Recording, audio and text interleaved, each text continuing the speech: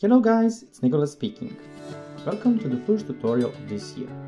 Today I will show you how you can create this subscribe form, for example for email marketing. This form, it has the name, the field for the name, email, submit button, and very important thing, this checkbox. Also, it is a mobile ready, so check this out. Okay. Without further ado, let the fun begin. First, let's create the contact form. This is the contact form 7 plugin. I forgot to mention that on the beginning, sorry. So, after installing this plugin, click here to add new. Let's type here the name. And here let's paste the prepared code. So let me explain. It is very helpful when you have one div which contains all of these elements, the name, the email, and submit for the button.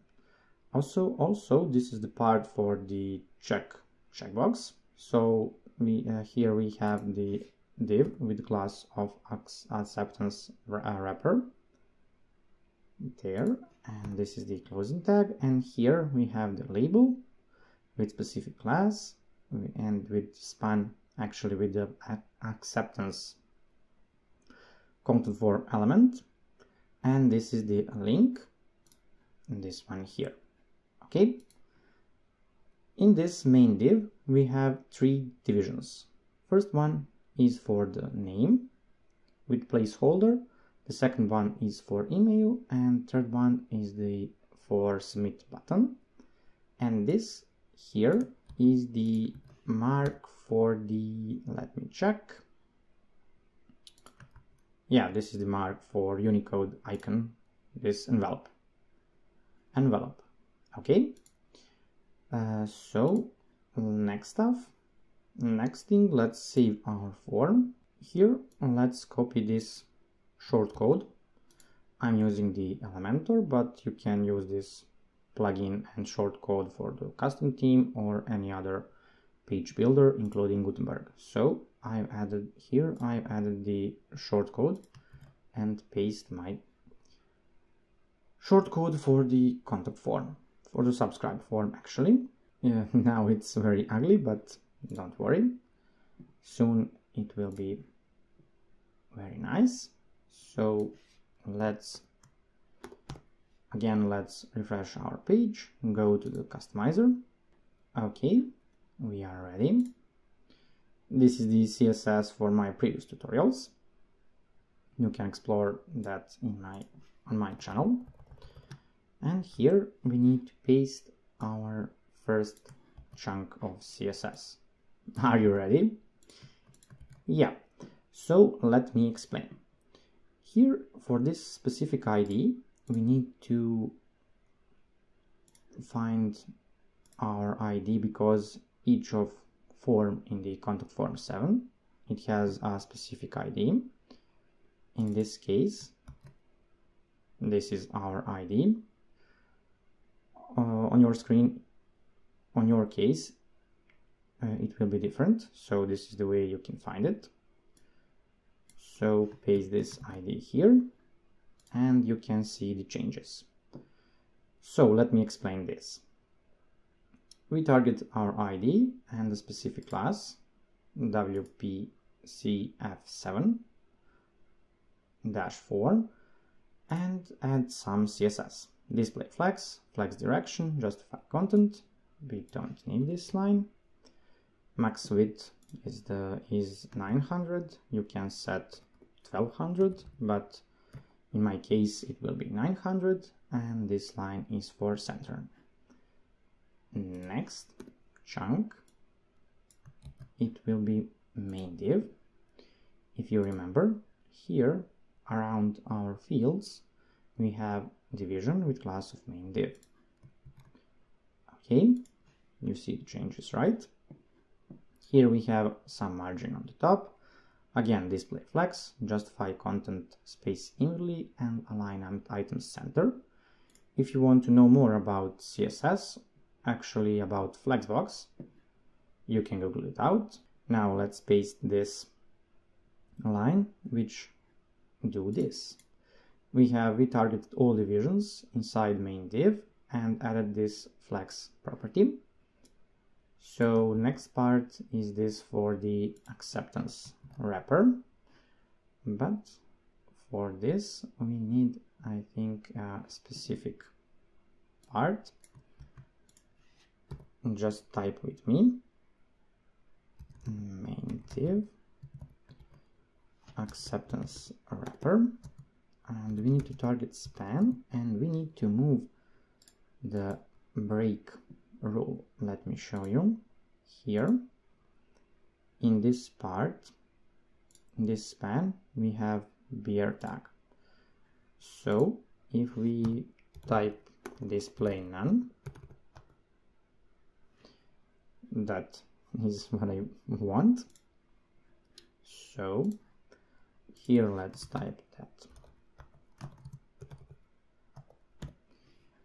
Let's click on publish and refresh this page.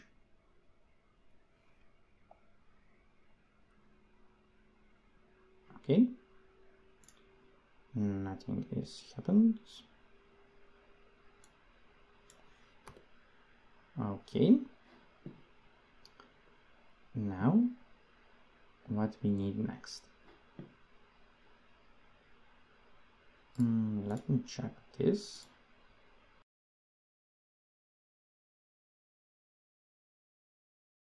Yes, we need this line of code. Now it's better. So we are ready for the next step. Let's add some CSS for these two fields here. Your name, email, and submit button.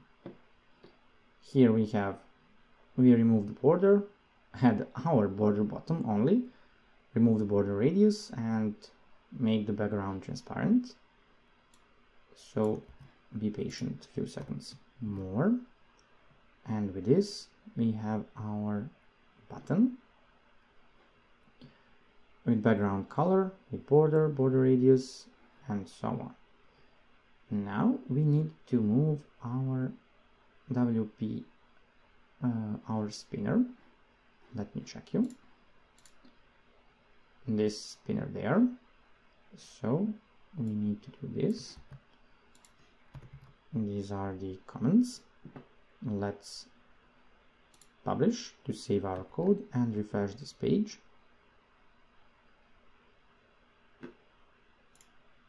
Okay. And now when we check this checkbox, our spinner is here. That's good. Again, let's move this text here for the validation. Okay. And now let's add some hover property for this button. You see, we have orange color without border on the hover. Next, we need to check to add this orange color there. Let's copy some code for the email and text. See now, our placeholders and border button are orange. Again, let's remove the padding because I want to move those words, this placeholder, to the left a little bit. Then I think, what about acceptance custom division? I want to remove this padding here actually. I think I added this code. Yes, there. Let me remove it, and let's remove this padding left because I want to move this, to remove this padding, but I think in the responsiveness mode we will add it back. Okay, and we need to change this Again, let me activate this form. We need to change the border and text, the color of the text there with this code. Let's add important, because we need to overwrite the universal custom form 7 style. Again, let's refresh, and we are ready for the responsiveness part. So let's see our form on the page. This is the original one. Let's refresh it, and let's see the responsiveness. So not good, you see. Okay, we need to add some code. First, let's add the media query, this one. That means that on the screen sizes under the 786, these rules will be applied. So we change the flex direction to the column to stack our elements one on top of another. Then we change the margin and so on. Let me check. Let me show you. See, now it's much better, but we have some problem here with this checkbox because our ID has been changed. So let's go to the top and paste this specific ID here and there.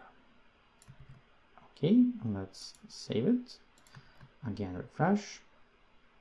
Now it's much better. You see? Yeah. If you want to reduce this padding or margin, let me show you how you can do that. For example, we added this chunk of CSS with margin bottom of 30 pixels. You can reduce it to the 20 or 10. And this here. And I think this is okay. So this is the end of this tutorial, guys. In next tutorial, I'm going to show you how you can collect this data, names and emails in the email marketing service like MailerLite, in a specific group, of course. If this tutorial was helpful to you, leave a like and don't forget to subscribe to my channel.